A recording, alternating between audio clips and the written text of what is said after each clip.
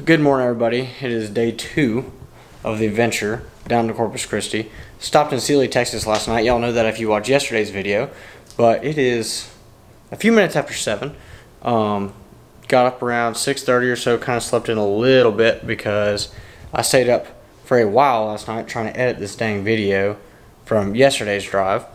And I was hoping to have it up last night. But it took so dang long because I was having issue with some of the audio on the clips. I don't know what was going on. Finally got it figured out. I don't know if it was just whenever I uploaded them to the computer, something just went wrong or what. I don't know. But so I was hoping to have it uploaded this morning while I was getting ready.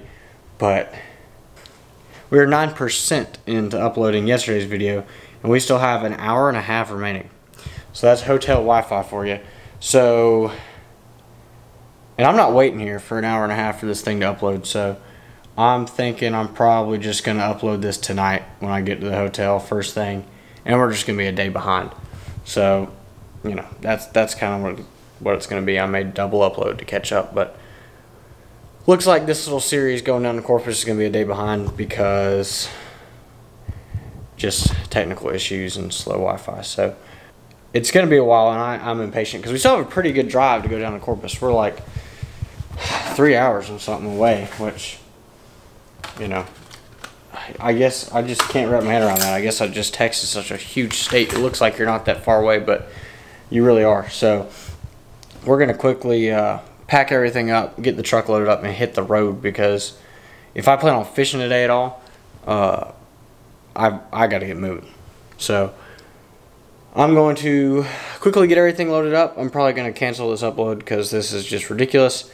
And I'll see y'all in the truck. Alright, so a little bit of good news. I guess whenever I looked at how long it should take me to get there inside, either the Apple Maps were taking me some stupid route that was like 4 hours, or my location was not accurate for some reason. Maybe it was still thinking I was further north. But Waze is saying I'm going to be there at 10:51, which will be a 2 hour and 58 minute drive. And that's not to Corpus Christi, that's in Corpus Christi at Waypoint Marine, where I'm picking up this standard mapping chip for my Lowrance so I can, you know, have a good map over here and not run aground and tear my boat up. So we picked up a little bit of time. I figured it was going to take like closer to 4 hours. Obviously, you know, that's right at 3 hours, and we're going to have to stop, and I need to put gas in the boat. I need to get something to eat this morning. They have breakfast here, but I was ready to just hit the road and get moving. So, need to get something to eat. I'll have enough gas to make it there, well, by 1 mile. So, I'm going to have to probably get gas. Alright, so we got the chip. I'm actually at the hotel right now. I was going to record all this right here when I was at Waypoint, but there was a guy trying to back out of the parking spot, and I was blocking him in, so I decided just to do it here. So, at the hotel, I'm going to try and check in early just to get my room. I wanted to come see how everything looks. There's a boat ramp not that far from me that I'm probably going to go at. I'm going to try and go out this afternoon. The wind has picked up. It's not terribly bad. It's blowing like right at 20. Shouldn't get much worse than this. So I might go try and fish some areas that are kind of protected from the wind.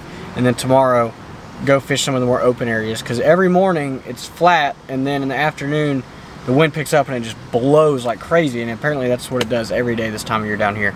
These flags are standing out, and if you look way out there in the distance, all those wind turbine deals way out there, those are everywhere. I know they're really far away, so the camera's only picking up on the ones that are closer, but as far as you can see, there are wind turbines. I mean, it's, you know, because the wind blows like crazy here. But I'm going to try and check in early. There's not a whole lot of cars here. I know it's the middle of the day, but I think maybe they'll have my room ready. And I'll go throw my bags in, use the restroom real quick, and then check the wind forecast again, and maybe go fish one of these areas kind of protected from the wind. There's a boat ramp, like I said, not too far from here. Here at the boat ramp, seems to be a really nice boat ramp. Wish we had nice boat ramps in Panama City,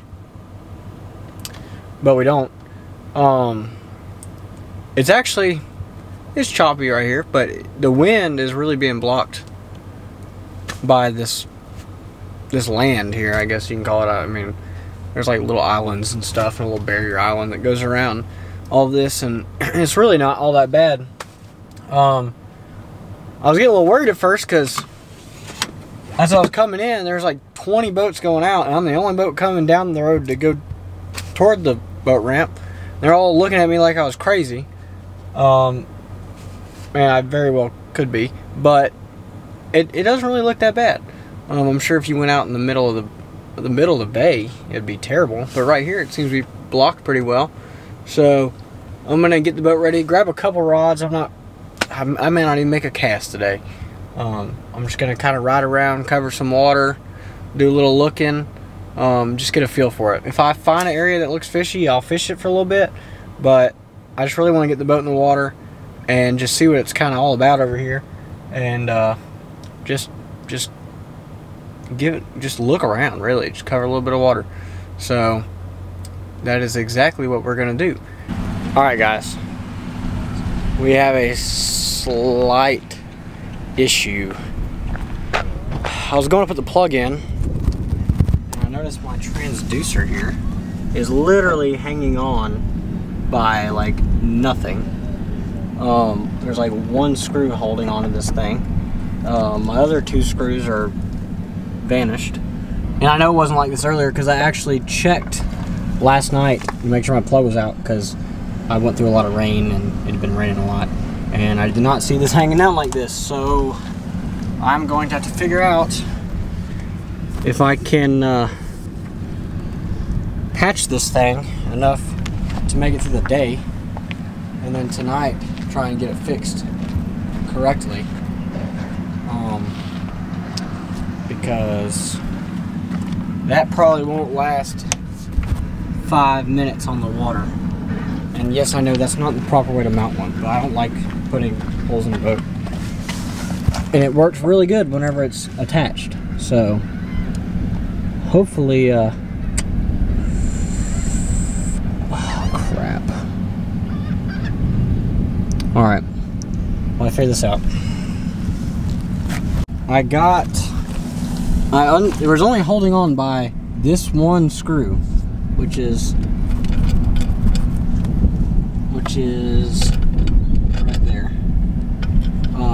This broke out, that little plastic stud or whatever that holds the other side in. I had 4. I had these, this one, this one, this one, and this one. These don't reach. They are out here. There's nothing to put those on with. So these 2 screws are just gone. That one's in there fine. That stud's still there. That one's broke out. So what I'm gonna probably do is reattach it right there and right there for tonight. Go get another screw, put one there, and see if I can do something about that. But at least I should be able to patch this to make it through today good enough. So, oh, it's just one thing after another, guys. I'm telling you, I mean, and I was just thinking, you know, I made it down here, I got all the way to the water, all the way from Panama City Beach,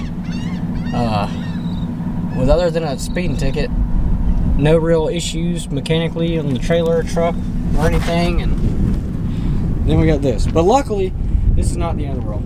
This is very fixable. I should be able to get it patched enough to get out there today. So, oh, I'm glad I noticed it though. But here's the other problem. This would probably be about a 2-minute fix if I had somebody else here, because you can't reach your arm down in there to screw in the screws and have another hand under there to hold it in place at the same time. So what would be a 2-minute fix if I had one more set of hands is going to end up probably being a pain in the butt. Well, I know what you're thinking right now. You're probably saying, well, Michael, you know, if you wouldn't have taken out that first screw and just tightened it up, then, you know, you could have just took the other screw out and moved it to a different hole and you'd been fine. Well, you know what? Hindsight is 20/20, but the reason I took it out is because I wanted to see how well that hole that screw was in there. And it is cracking some, but I believe it'll be good enough for today. You know, like I said, I know for a fact this was perfectly fine when I left the house. And I know it was fine yesterday. I looked at it last night. So I guess maybe something from the road. You know, I don't really recall running over anything or going over anything that could have hit it, but that's all I can figure, because I know this boat, last time it came out of the water, it was not like that. So I'm assuming it has to be something from this trip. So we're gonna try and get it fixed. All right, guys, so I got it kind of fixed. I really wouldn't even call this fixed. I would call this halfway patched for now. If I was smart, I probably would just not fish right now, not put the boat in the water, not risk this thing coming off and getting messed up, because I'm gonna really need it later on in the week. But I'm already right here. This has been a long road to get to the dang boat ramp, and I'm not gonna let this deter me now. So I put the screws I could get in that were able to hold the transducer somewhat back in, but it was still really wobbly and really loose, and it made me super nervous. So I did some serious redneck engineering. So y'all check this out. Oh yeah, had to do it to him with the duct tape. I got that sucker duct taped on there, and it's pretty, I mean, it's got a little play if you push down on it pretty hard. I'm pushing down on it pretty hard. And of course, you know, the water's gonna push up on this. So, you know, in theory, it shouldn't really ever pull down on that tape. You know, the water's gonna push on this and push it up against this hole shot plate. So I got that sucker duct taped on there. I'm hoping that'll be enough to keep it on there for me to ride around for a little bit. I eased back up through a little cut, and I'm back here in this little cove. There's a lot of oyster beds and grass, and there's these mangroves everywhere, and it looks so good. Like this, I mean, just the water here looks so good. There's bait everywhere. Tons of mullet, tons of just bait. I haven't really got to see exactly what kind of bait it is. It's just small bait, finger mullet, big mullet. And I've seen some, I've made like 2 casts. I've been on the phone just kind of watching, going on the trolling motor, seeing what I move. I've seen some swirls and some pushes that certainly are bigger. I'm assuming they're redfish, maybe giant mullet. The water's got this stain kind of color to it, but it's not that tea colored stain you see like at home when it rains. It's kind of a milky kind of green is the only way I can really explain it. I know that's not probably a really good explanation, but the water is just moving like crazy. I'm kind of out here. I know you can hear the wind blowing, but where I'm at right now, it's kind of protected. The water is. There's a little ripple on the water. And because all this surface activity, I've made a couple casts just now with the top water. And I'm just going to kind of just fan cast this top water out here. I mean, I got birds behind me on that sandbar. That's a good sign. I got bait everywhere. That's a good sign. And I got oysters, I got grass, I got water movement. There's mangroves. I mean, I've seen mullet tailing. Got really excited from a distance. I thought there was some redfish tailing, but it was mullet. There's another bird over there. I mean, this just looks so good. Trying to see if we can find some redfish or trout. Obviously, I enjoy catching redfish, but I'd be happy with a trout too. So, because all this activity on the surface, all this bait coming up and swirling and flipping and popping and everything, I'm throwing this top water, and I'm going to see if I can get bit. So, I have never caught a fish in the state of Texas. I know that bird wasn't a fish, but that was about to be the first thing I caught in Texas was a freaking seagull. If that happened, I probably would go home.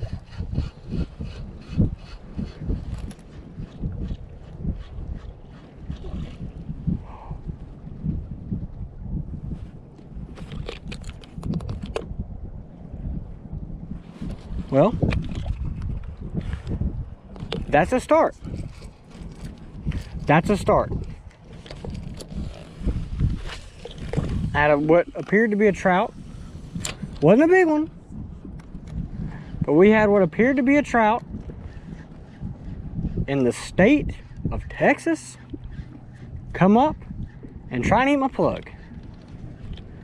He went after it right at the boat. It's like he came up for it, saw the boat or something, felt the boat, and said deuce. Oh my God. Oh, what was that? What was that? Do trout jump like that here? Does that happen? Do they do that? That wasn't a ladyfish. That thing was black, green colored. Okay. 2 fish, 2 casts. Didn't get either one of them. I felt that fish. He hit the rod. I felt him hit it. 2 fish, 2 casts. I'm out a little bit deeper. Something big just moved right by the boat. Maybe I'm in the water. Maybe I was up a little bit too shallow. Let's see if I can catch one. Come on, let me hook one.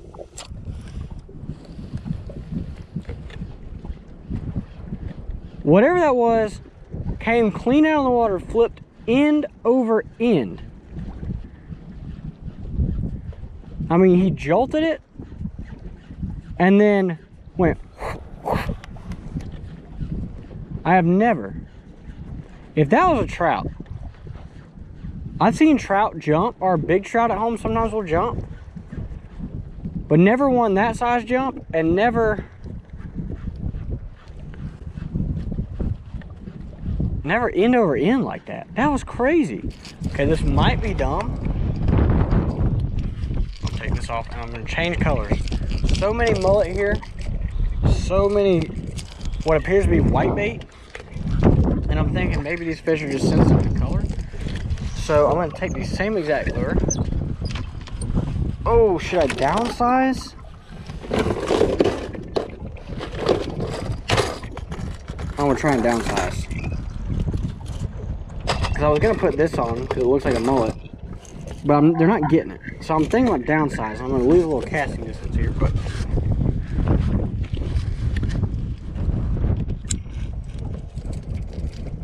because now I'll be trying a new color and a new size. I like these baits because they, when you pause them, they sit low in the water. They have super strong hooks. And they're kind of loud, which is perfect for right now. Oh, I don't know what to do. I kind of want to tie on that bigger one. Oh my God. I guess I'm not tying on the bigger one. Okay, these trout are so aggressive. I've never seen a trout this size come out of the water like that for a plug. Are you kidding me? This is like a 8-inch trout. Dude.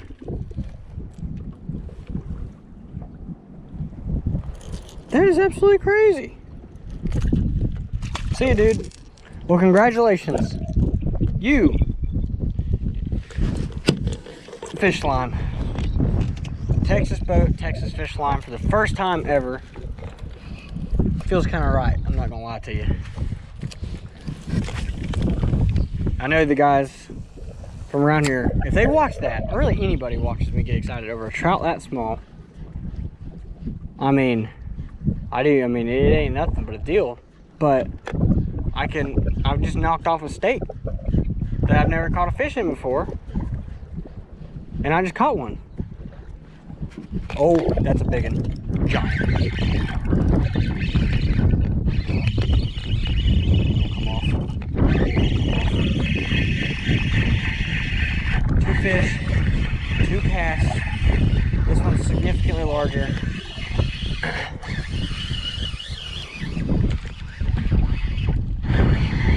You red? Little red! Hey! Nice of you to join us. Hey.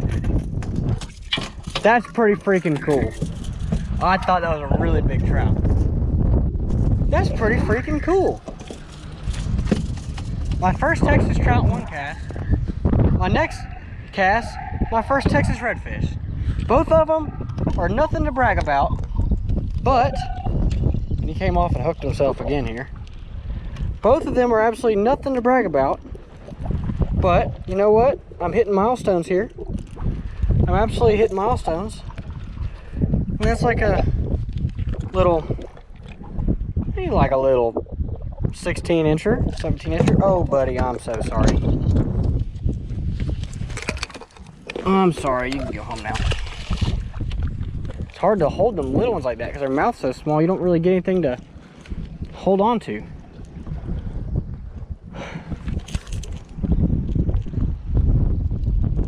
That was pretty freaking cool. I'm not gonna lie, I'm so happy. Never in my life have I been so happy about a 15 or 16 inch red and an 8 inch trout, 9 inch trout. Never in my life have I been so excited about something so insignificant. And that is because I caught first redfish and the first trout in Texas. Came out here, didn't really know where to go, just saw it, thought it looked good, knew there should be fish here, and kind of figured out something. I mean, obviously, I mean, dude, that ain't nothing. I mean, there's no reason to get excited about this fish other than the fact, oh, I had another miss. Come get it. Please make that 3 fish, 3 cast. Please do it. Make me so happy. These fish are obviously not right up on the bank right now, which would make sense because the tide is not, it's got grass on it. There's no way he's coming back for it. Gosh. 3 cast, 1 miss, 2 fish. I thought that was a really big trout.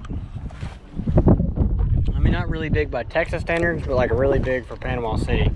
And we got some big trout, don't get me wrong, but I mean on average. Oh my goodness gracious. Get your butt in this boat. More little trout.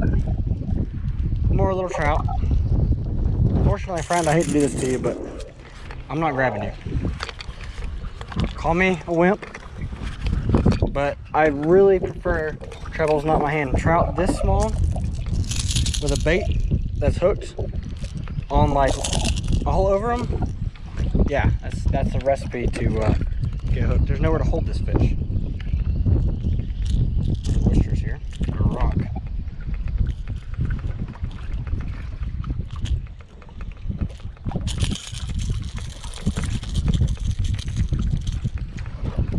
Call me a wimp in the comments. I don't care. But I'm not getting a speeding ticket and hooking myself back-to-back days. I don't care. I'm not scared of trout. I'm not scared of holding them or having hooks in a fish. Like, I don't care. But trout are really slimy, especially when they're that small.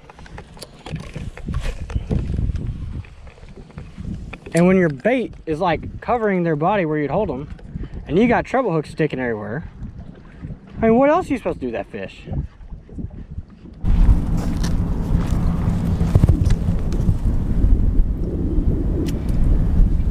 Like a freaking rock, dude, like a champ.